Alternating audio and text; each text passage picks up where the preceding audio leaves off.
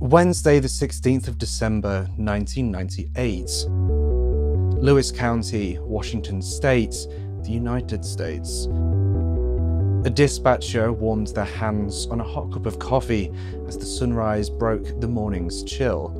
It had been unusually quiet for the dispatcher, though it was the calm before a storm of twists, turns, lies, and murder. This is the case of Ronda Reynolds.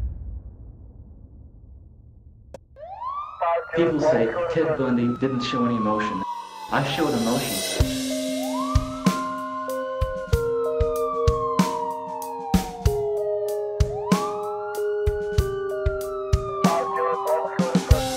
I'm not guilty.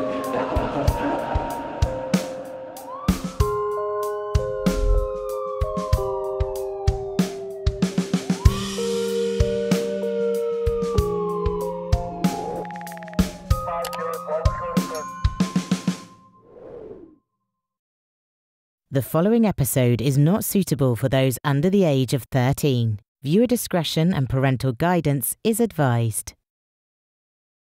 Before we delve deep into this case, I'd just like to thank Magellan TV for sponsoring this episode. I'm sure you've heard of Magellan TV before, especially on my channel, and it's not without good reason. Magellan TV is my absolute go-to for all of my documentary needs, with a wide range of documentaries from space, nature to true crime, and with 4K at no extra cost, it's the perfect place to wind down after a long day while still learning something new. Magellan TV actually adds between 15 to 20 hours of brand new content every single week, so if you're worried about running out of true crime content to watch, worry no more. I've just watched Scotland's Murder Mysteries. Delve into the notorious murder mysteries of Scotland using primary sources such as police reports, medical records, and personal letters. Crime experts piece together the evidence to discover the truth behind some of Scotland's grim events. True stories dissected by legal professionals and then reconstructed. Be sure to use the link at the top of the description or the link in the pinned comments and use your 1-month free trial to go and watch Scotland's Murder Mysteries, and once you've finished it, dive deep into Magellan TV's extensive true crime collection. As I said before, new documentaries like Scotland's Murder Mysteries are added to Magellan TV weekly, so don't sleep on this offer. Grab your 1-month free trial using the links below, and thank you to Magellan TV for constantly supporting this channel and making content like this video possible. On a chilly morning on the 16th of December 1998, the Lewis County Sheriff's Office received a call from Mr. Ron Reynolds. The dispatcher listened as Ron informed them of something even more chilling than the winter morning. His wife, Ronda Reynolds, was dead. Ronda Reynolds was born on the 16th of September 1965 in Spokane, Washington, to Barbara Thompson, a young mother who would raise her mostly alone, as Ronda's father would leave when Ronda was only 3 years old. Her mother described her as an upbeat and energetic child to raise. Growing up, Ronda loved horses and spent much of her younger years riding casually, as well as participating in show jumping. Her mother would often lovingly refer to her as, quote, hell on wheels in that regard. She was fiery, full of life, and overall excited to take on any challenges life presented her with. Ronda was very young when she decided that she wanted to move to Toledo and pursue a career in law enforcement, and at the age of 22, she made that dream a reality. She enjoyed being an officer, but was unfortunately hurt on the job in 1994, rendering her unable to work until she had recovered. During this leave, Ronda was accused of purposefully taking both her salary and her workers' compensation pay. While she was indeed granted both forms of payment, she stated that it was an accident and misunderstanding. Regardless of intent, this incident left a negative mark on her name, causing her to resign from her job as an officer not long after. During her time on the force, she married her first husband, a man called Mark Liberty, a fellow officer, ex-Marine, and single father of 3 children. Those who were close to Ronda at the time described her as excited and in love. She was very happy with Mark and quickly came to love her new stepchildren as well. Their marriage was fairly happy and stable until Ronda's aforementioned injury in 1994. After their marriage became rocky, the couple sought marriage counselling through their local church, hoping to rekindle their love for one another and continue their relationship. Their counsellor happened to be a popular man within the church and the principal of the local elementary school, Mr. Ron Reynolds.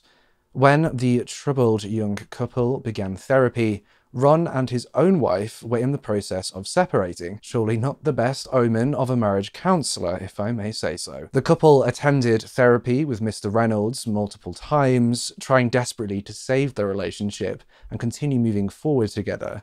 However, Rhonda and Mark's marriage could unfortunately not be salvaged, and the two ended up separating in late 1997. It is at that point that, according to Ron, Rhonda called him, confessing her interest in him, and from this point, their relationship progressed quickly.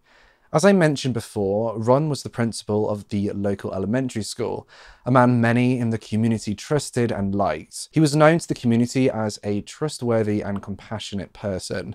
It was this that drew Rhonda to him, and in January of 1998, only 5 weeks after the finalization of her divorce from Mark, Ron and Rhonda were married. After their new marriage was finalized, Rhonda moved into a new home with Ron and his 5 sons, 2 of whom were teenagers. Though the boys came from Ron's first marriage, Rhonda came to love Ron's sons as much as her own, and like she had with Mark's children before, she welcomed them into her life. She was excited to become part of the boys' lives and was described as having a, quote, warm and friendly relationship with them. While Rhonda's relationship with most of the boys was friendly, one of the 2 teens, Jonathan, who was aged 16 at that time, had a notably rocky and rather distressing relationship with his new stepmother. Rhonda described to various people in her life instances where Jonathan would be aggressive and even blatantly sexual towards her, with many of these instances being definable as borderline harassment or even outright harassment. In one incident described by Rhonda, Jonathan had come into the bathroom whilst she was in the shower. Rhonda claims that Jonathan had pulled back the shower curtain and stared at her while she was entirely nude, something she claimed happened on several occasions. However, this time would be different. This time Rhonda had had enough. According to her account, Rhonda stepped out of the shower and forced Jonathan downstairs with her to confront Ron. She told Ron that this behaviour must stop and demanded that Ron take action to reprimand Jonathan and ensure that it would not happen again. Both Ron and Jonathan would later deny that this ever happened. The issues in the relationship were not exclusive to Rhonda and Jonathan. Both Ron and Rhonda had their complaints and accusations in regard to each other as well. Ron made claims that Rhonda was opening credit cards in his name without his consent, running up large bills worth over $20,000. If this were to be true, that would have meant that Rhonda was committing forgery and fraud, a quite serious accusation. On the other hand, Rhonda accused Ron of cheating, stating he was having an affair with his ex-wife. According to Rhonda, this affair began only a few months into their new marriage. It should be noted that after later investigation, no evidence of Rhonda committing fraud or forgery were ever uncovered. However, Ron did eventually confess that he was indeed seeing his ex-wife while being married to Rhonda, with the affair beginning sometime in November of 1998. Though at the time these were just claims and accusations, the damage was done. Ron and Rhonda's relationship was quickly deteriorating, torn to shreds by tension and distrust. By mid-December of 1998, only 11 months after the pair were married, Ron and Rhonda's relationship was over. On the 15th of December, Rhonda was finishing packing the rest of her belongings that were still in Ron's house, preparing to vacate the home and move elsewhere. She actually had a close friend over to help her sort out her belongings. Whilst packing and moving Rhonda's things, they spoke about her plans moving forward. Though the separation had happened rather quickly, Rhonda was already planning her next moves and assessing her options. Alongside her more long-term plans, Rhonda and her friend discussed her plans to visit her family in Spokane for Christmas. Despite the chaos and social tensions, Rhonda was ready to carry on and continue moving forward in her life.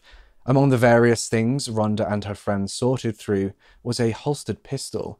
Her friend says that Ronda looked uneasy when handling the weapon and chose to hand it to him instead. He later stated that out of habit, he removed the gun from the holster and unloaded it before placing it back in the holster, as he had a history of working with firearms and was not comfortable leaving it loaded. He says he asked Ronda what to do with the weapon, as its presence was obviously making her feel uneasy. Ronda asked him to put it in a drawer across the room, and once the gun was safely tucked away, the two continued packing.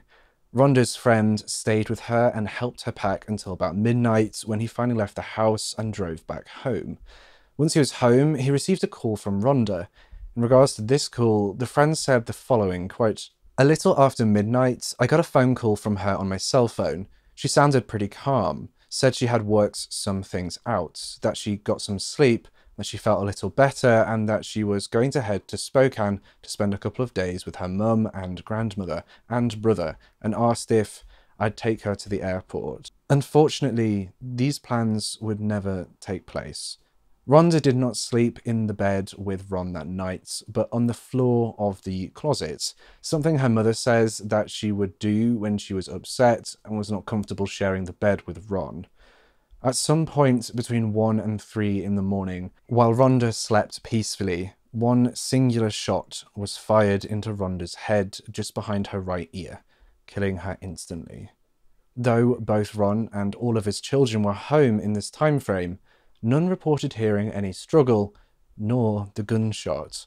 Ronda would remain there, curled up under an electric blanket on the floor with a pillow over her head until a little after 6 a.m, when Ron would wake up to the sound of his alarm clock. Once he was awake, Ron claims to have found that Ronda had left the bed and searched for her, finding her on the floor of the closet before making the call to Lewis County Sheriff's Office. According to many accounts, when first responders arrived at the Reynolds' house, the scene was not protected and preserved the way that it should have been. According to those present, many people were coming in and out of the home without proper procedure, checks, or questioning. For example, even though they were only a few dozen feet away from the master bedroom when Ronda had been shot, the 3 youngest sons of Ron were allowed to leave the scene without any questioning. No one at the scene, including Ron, had their hands swabbed for a gunpowder residue test. During her autopsy, Ronda's hands were tested for gunpowder residue, but the tests were not conclusive, unable to determine whether or not her hands were close to the gun when it had been fired. Before official police photographs were taken of the scene, an officer allegedly moved the gun from where it had laid originally. Various accounts of the situation cite other things around the scene being moved, but they were not specific nor as confirmable as the moving of the gun. In an official report, an officer states, quote, "Again, I did take some photographs for him of the weapon, and the weapon, when it was removed, was in the victim's left hand. The hand was covered by the blanket, and the gun was in the blanket." As the quote above pointed out, the gun used to kill Ronda was laying on top of the blanket near her left hand. Her hands, however, were still under the blanket, and she was laying in what would later be described as a, quote, "natural sleeping position."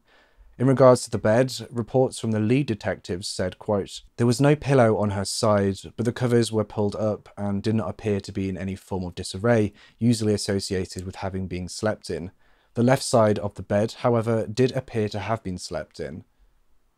In other words, the left side of the bed in which Ron typically slept was messy, indicating that Ron had indeed slept there. Ronda's side of the bed, however, was neat, only missing the pillow. And as you will recall, Ronda was found with a pillow over her head when Ron woke up and called the authorities.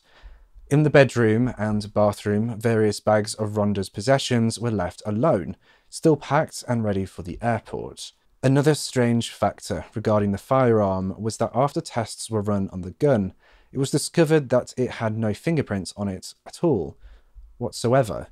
The final strange clue at the scene was written across the mirror of the master bathroom, a sentence in Ronda's handwriting in bright red lipstick, quote, "I love you, please call me," followed by a phone number. There were many aspects of Ronda's death that did not make sense to the lead investigator, Detective Berry. Very early on, Berry had felt that Ronda's death was not suicide.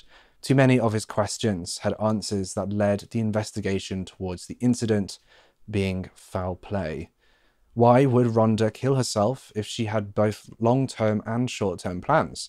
If Ronda had indeed fired the gun, why were her hands underneath the blanket when officers arrived on the scene? And why would the gun have been near her left hand if Ronda was right-handed? These questions did not lean in the direction of the cause of death being a suicide. Too many of the variables were simply impossible to lead to a suicide conclusion. However, despite Berry's ongoing work on the case, a few months into the investigation, something shifted. As Detective Berry searched for clues and desperately tried to find closure for what he believed to be a homicide, everything came to a screeching halt.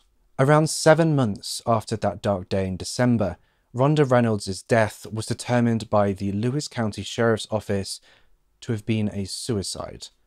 Both those who knew Ronda and Detective Berry himself were shocked.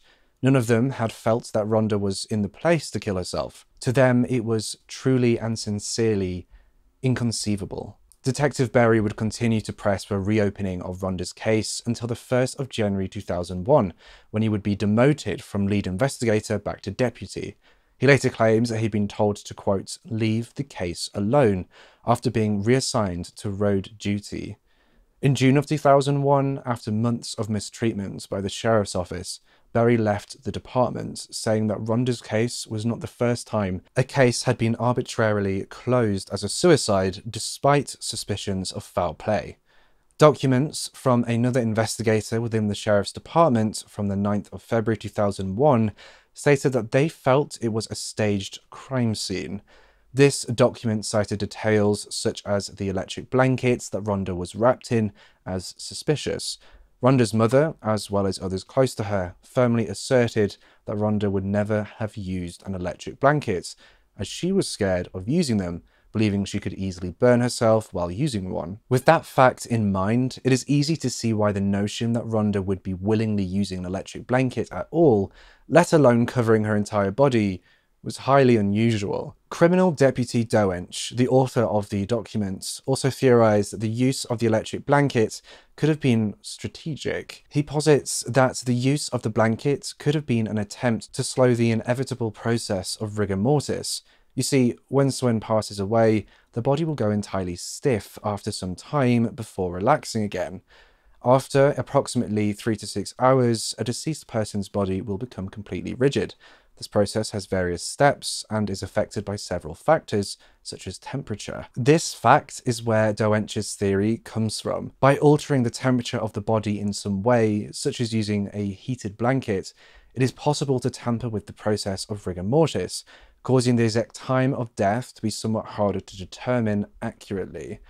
Regardless of the arguments made within the 2001 document, the sheriff's office maintained the original conclusion and stated that it was, quote, based on detective work to date and a preponderance of information. However, it would come out later that there was, as many had expected, likely more to the conclusion. A year later, in 2002, it would be confirmed by an attorney that a few months into the investigation surrounding Ronda's death, Ron Reynolds prepared to sue the Lewis County Sheriff's Office. Ron stated at the time of the lawsuits that it was due to the Sheriff's Department's mismanagement of the crime scene and overall handling of the case. This sentiment is maintained by Ron to this day, but is seen as suspicious by many. As quickly as a week after Ron's attorney threatened the Sheriff's Office with the lawsuit, Ronda's death was labelled a suicide and effectively closed. With Ronda's death officially labelled a suicide and Berry gone from the force, things seemed bleak for Ronda's loved ones. Many of them still felt that Ronda simply could not have killed herself. More specifically, many of them felt that Ron Reynolds, or even his son Jonathan Reynolds, had murdered her. Many questions were left unanswered or wholly ignored by the closing of the case, and Ronda's mother, Barbara, couldn't allow them to continue being ignored. Barbara dedicated her life to finding the answers she felt were truly out there regarding Ronda's death. She partnered with Berry, the former detective, hiring him as a private investigator to continue where he left off on Ronda's case. The two appealed to the court multiple times to have Ronda's death reinvestigated over the next decade, citing evidence that had been overlooked or new evidence found by Berry. The key pieces of evidence that they were desperate to have reviewed were very notable. The first bit of evidence was originally from Ron Reynolds' statement to the police. Ron stated that Ronda was very suicidal that night, and he was worried she would try to hurt herself. Because of this, he states he and Ronda sat in bed awake until 5 in the morning.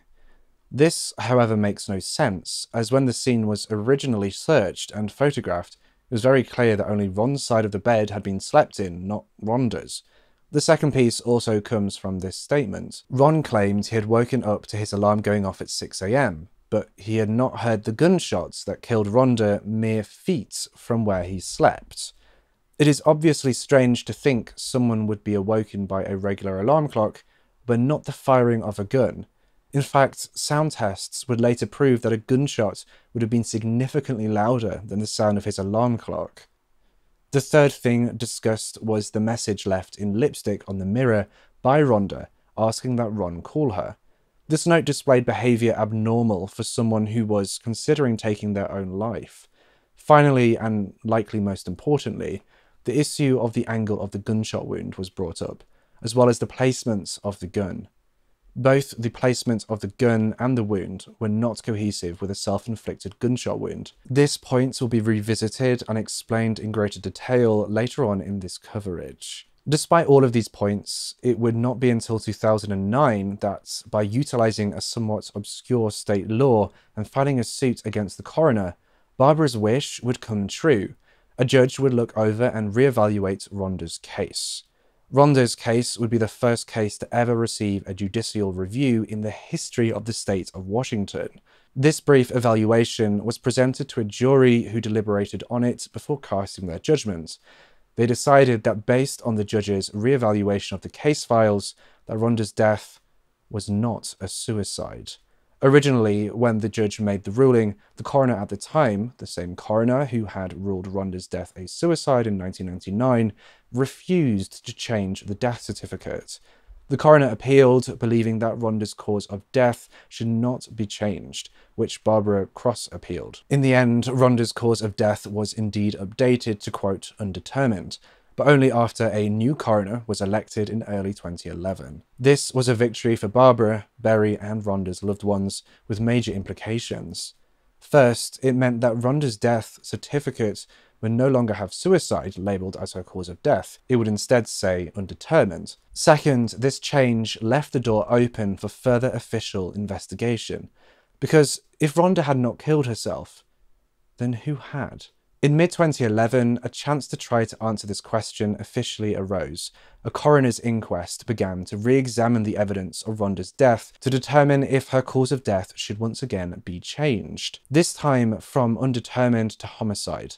If her death was ruled a homicide, that left room for possible arrests and justice for those who might have done it. For those who do not know, a coroner's inquest is not a true trial. A coroner's inquest is an inquiry into the possible cause of death in situations of sudden, violent, or otherwise unexplained deaths, either with or without a jury present. Thanks to a Washington law dating back to 1863, depending on the result of the inquest in cases where inquests have a jury present, the coroner may issue arrest warrants for those the jury felt were involved. In the case of Ronda Reynolds, a jury was indeed present, and it would become their duty to decide if Ronda had indeed been murdered all of those years ago in 1998. The inquest was launched by the new coroner, who felt that much of the evidence reviewed in the judicial review was very important. Two key pieces of evidence mentioned before, the angle of the gunshot wound and the placement of the gun, were re-examined by a ballistics expert who determines that 1. The gun was originally found beside her left hand on top of the blanket, facing towards her head. If Ronda had used the firearm to shoot herself, the recoil of the gun would have pushed it away from her head and body altogether. In other words, the gun realistically would have been pointing the opposite direction if Ronda had fired it in that capacity. 2. The angle of the wound was not logical when considering the circumstances imposed by the first point. Ronda would have had to have held the gun in an incredibly awkward position to have shot herself where the wound was located on her head, especially if she had been using her left hand. One last factor regarding the gun that has yet to be mentioned is the fact that the gun was fired through the pillow that was found over Ronda's head. The likelihood of Ronda using her left or even right hand to take her own life at such a strange angle, with the added reach needed to place the gun on the outside of the pillow over her head, is slim, especially considering her hands were found underneath the electric blanket. Another thing to remember is that no fingerprints were found anywhere on the firearm, not even Ronda's. As you will recall, when Ronda was packing her belongings the day before her murder, she had the assistance of her friend, who had directly handled the gun. This friend had touched the gun, the holster, and a few bullets, yet his fingerprints were not found on the weapon at all. He testified in court that this was strange, describing how he felt he had handled the weapon more than enough to have his prints left on it. However, regardless of all this handling, no fingerprints were uncovered. Along with the ballistics evidence, the aforementioned testimony by her friends and family who were in communication with her at that time said that she wasn't suicidal, coupled with the "call me" note on the mirror, was fairly studied proof that Ronda was not planning to take her own life. As you will recall, Ronda not only had issues with Ron Reynolds, but also with one of his teen sons, Jonathan Reynolds. Theories that Jonathan had been humiliated by Ronda, standing up to him the last time he had spied on her in the shower, created a possible motive. Something else Ronda had mentioned to friends before her death was that Jonathan allegedly had issues with substances. There was no forensic evidence to back this claim, however. Regardless if Jonathan was abusing substances or not, the interpersonal issues between him and Ronda were enough to make him look suspicious alongside his father. Ron and Ronda's issues were examined before the jury as well, pointing out the possible financial motive regarding divorce settlements. Adding fuel to the fire that Ron was not the grieving husband that he claimed to be was an incident that took place the night after Ronda was murdered. Whilst Ronda's body sat in the morgue awaiting an autopsy, Ron went to sleep in his bed in the same room that Ronda had died in only 24 hours earlier, with his ex-wife. Ron denies that she stayed in the same bed as him that night, however his ex-wife claims that she had. Among the evidence pointing out Ron's strange behaviour was proof of a rather large and incredibly suspicious lie. In the initial police interview, Ron had said, quote, "I put my fingers close to the neck to see if I could feel a pulse, and I couldn't feel one, and I immediately called 911. This claim directly contradicts something said when on the phone with a 911 dispatcher the morning that Ronda was found dead. In the transcript of the 911 call, Ron proclaims to the dispatcher that his wife had killed herself with a pistol. The dispatcher asks if Ron had checked Ronda's body for a pulse, to which Ron responds with, quote, "No, I can go do that." It was not until the dispatcher directly encouraged Ron to go check for a pulse that he put the phone down to check for life in Ronda. After reviewing the evidence and listening to testimony from various forensic experts and nearly 40 witnesses, the jury was left to deliberate. It took them 11 hours of discussion to come to their final decision in regards to the case. Ronda Reynolds' death was not a suicide, nor was it undetermined any longer. Ronda Reynolds had been murdered in the early morning hours of the 16th of December 1998. Finally, after 13 years of constant research, emotion and determination, Barbara Thompson and the loved ones of Ronda Reynolds saw the cause of death added to Ronda's death certificate that they had always felt belonged there. Barbara told reporters that she was relieved to know that the general public would finally know that her daughter had not taken her own life, but had had it taken away from her. But the inquest was not yet over. One final task needed to be completed by the jury in order for the inquest to truly conclude. The jurors were asked to name the people that they believed, beyond a reasonable doubt, killed Ronda Reynolds. If they did so, arrest warrants would be issued. The jury deliberated for less than an hour and announced two names to the court, Ron Reynolds and Jonathan Reynolds. With that verdict reached, the coroner issued arrest warrants for both Ron Reynolds and his son Jonathan Reynolds, something that Ronda's family had always hoped for. Ron and Jonathan quickly turned themselves over to the Lewis County Sheriff's Office once they were made aware of the warrant, not wishing to make their situations worse. However, the father-son duo would not be in custody long. After the initial ruling that Ronda's death was a suicide, a large quantity of the original evidence and photos from the scene were destroyed due to the case being, quote, closed. Due to this, there was not enough evidence to hold either Ron or Jonathan for the murder of Ronda. They were released the same day. Barbara Thompson would later say that though there was no true arrest or punishment for either of the two, she felt that justice had been served because, quote, for those few moments, they felt that they had been caught. And that brings us to the end of our coverage of this case. If you have a case that you want me to cover, head on over to requestacase.com and send in your submissions there.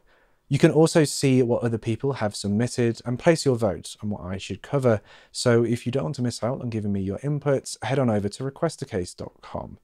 Make sure to subscribe to this channel and hit that bell icon so you can be notified every single time I post a brand new true crime video, just like this one. You don't want to miss out on my live true crime deep dives that we do here on my YouTube channel almost every Saturday at 10 PM UK time. Thank you once again to Magellan TV for sponsoring this episode.